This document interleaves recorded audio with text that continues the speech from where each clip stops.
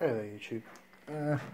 This is like a little follow up to the one, I don't know if, well, I'll put it up anyway. And basically it was a big, like pancakey type, let me move this out of the way actually.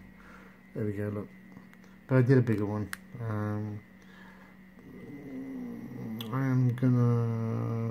I will put that first bit up, I think, yeah. What I've done, look, I've made some adjustments. I've turned this into DC by giving it a half wave rectification and giving it 5 volts a regulator. Basically it's so I can charge a phone with it. And first of all I was just going to show you with this LED as I just turn on the power knob. As you can see, it does get quite bright, the LED. I turn that off. It sounds pretty good. I don't get it much brighter. Yeah, that is, wow, that's very bright actually. That is quite a, not that much of a distance, but quite a bit of a distance. So, light on there, turn that down there.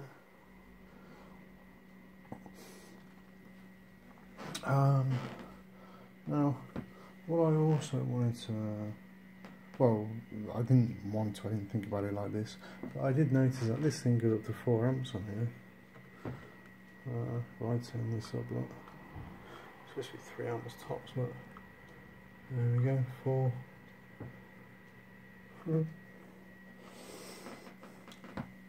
So the efficiency isn't so good, as you can probably tell anyway. So what I'm going to do now is I'm going to take this LED off, bring the light back over. I'm going to take this LED off and have it just so it's just that, and the 5 volts going to the phone connection. Then we're going to plug a phone onto it, and we'll see this little wireless baby charges a phone. Oh no, it does, but just for demonstration purposes. Thinking about it, I'm just going to add this to the end of the video. Probably make it quite long, but it's, yeah. So there's the circuit anyway. So we got, I think there's about 35 turns here of this magnet wire, and then with the got a UF diode there, 4007, and across it, as you can see, look, positive side goes to the positive side of the output here. With the capacitor, 100 nanofarads, microfarads even, and then just using a 5 volt regulator. Input, middle and common. On the right you've got the output, and then that just goes to the mini USB. So I'll have to put this on here like this.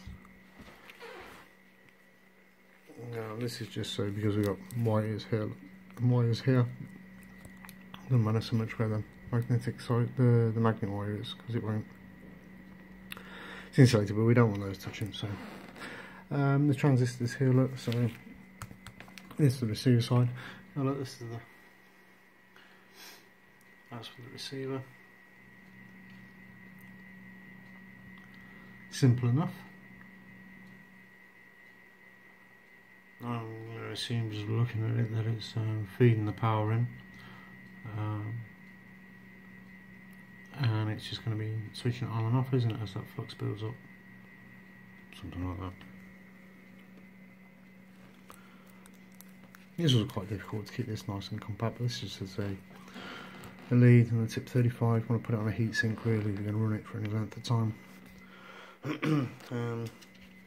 As it does get warm, not overly hot, but I'm sure this chip would get quite warm if it didn't have a heatsink there.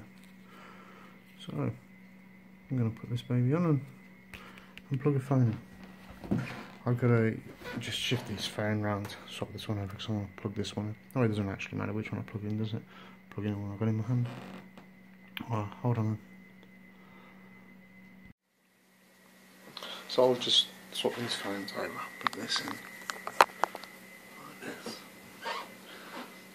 and then put this in here. sure these wires aren't touching. Turn it on. There we go. And this kicks in, lights up. Should have a little red charging light on when that goes out.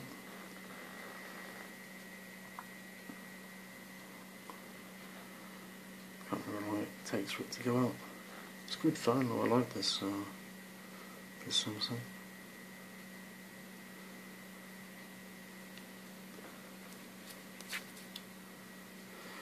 There you go, you've got the charging light on.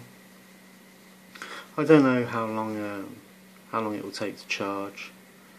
I really don't, but I suppose in theory, you know, in principle, it works.